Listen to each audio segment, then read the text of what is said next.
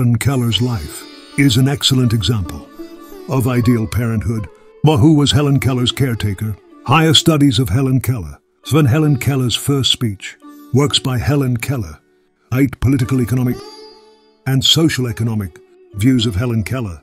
When did Helen Keller die? 10. What lessons can we learn from the life of Helen Keller? On June 27, 1880, in Tuscumbia, Alabama, was the daughter of Captain Arthur H.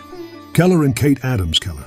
She was born with full sight and hearing, but lost both senses after a severe illness at the age of 19 months.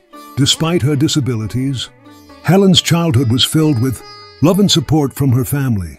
At the age of 6, Helen's parents sought the help of Anne Sullivan, a visually impaired instructor, who taught her the manual, alphabet and braille.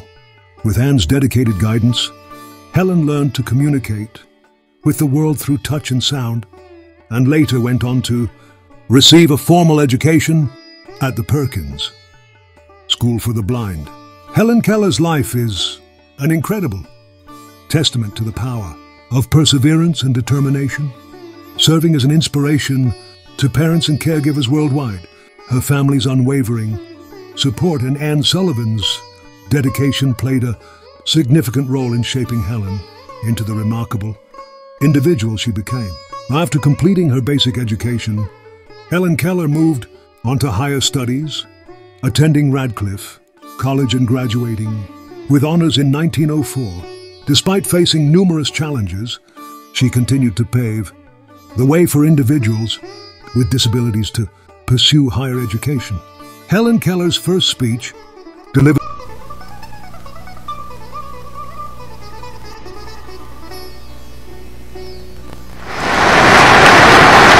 President Newman. Thank you, President Mehta. I desire to present to you shortly one who is known worldwide for her contribution to the blind, delegates and ladies. She comes from a state that boasts of many distinguished citizens, but none as distinguished as Helen Keller. Thank you, President Newman.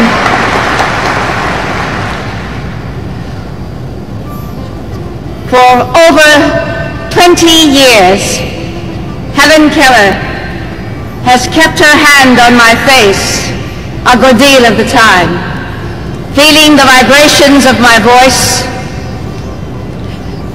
putting her finger in my mouth and feeling my tongue, and imitating the positions and repeating them over and over until at last you can hear her speak words that you can understand. I can't think of anything.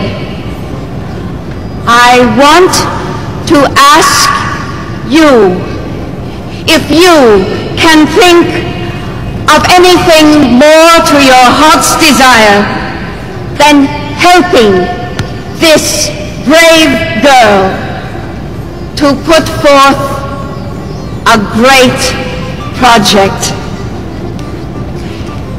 She has overcome tremendous obstacles. People always love those who overcome great obstacles.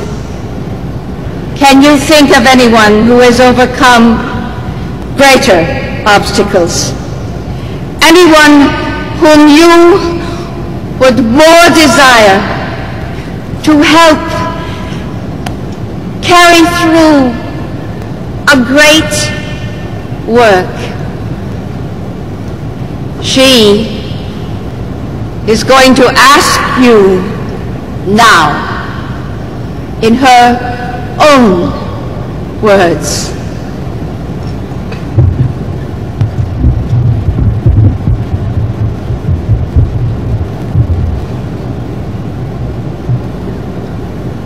Dear lions and ladies, I suppose you have heard the legend that represents opportunity as a capricious lady who knocks on every door but once. And if the door isn't opened quickly, she passes on never to return. And that is as it should be. Lovely, desirable ladies won't wait. You have to go out and grab them. I am your opportunity. I am knocking at your door. I want to be adopted. The legend doesn't say what you are to do when several beautiful opportunities present themselves at the same door. I guess you have to choose the one you love best. I hope you will adopt me. I am the youngest here, and what I offer you is full of splendid opportunities for service. Try to imagine how you would feel if you were suddenly stricken blind today. Picture yourself stumbling and groping at noonday as in the night. Your work, your independence gone. You have heard how from the fingers of another a ray of light from another soul touched the darkness of my mind, and I found myself, found the world, found God.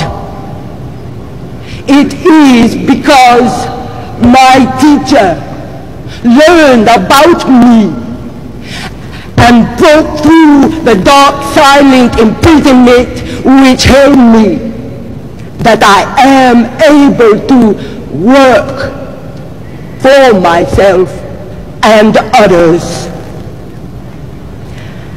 The opportunity I bring to you, lions, is this.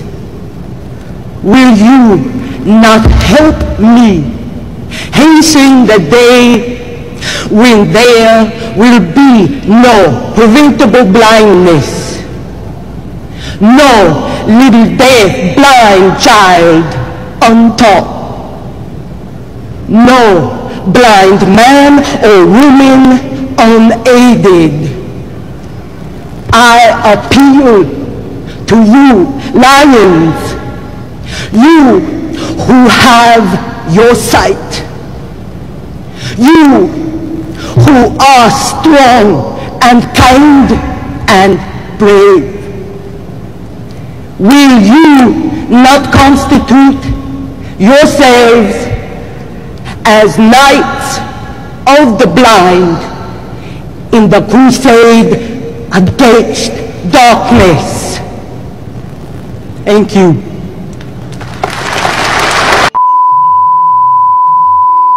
Helen Keller authored several books, including her autobiography, The Story of My Life, and The World I Live In, along with countless articles and essays on topics ranging from social issues to women's suffrage and pacifism. She was a staunch advocate for the rights of people with disabilities and a passionate speaker on political and social economic issues, Helen Keller breathed her last on June 1, 1968, leaving behind a legacy that continues to inspire generations. Her remarkable journey teaches us valuable lessons about resilience, determination, and the power of the human spirit to overcome adversity. In the next episode, we will delve into the life and contributions of Louis Braille, another remarkable individual who has left an indelible mark on history.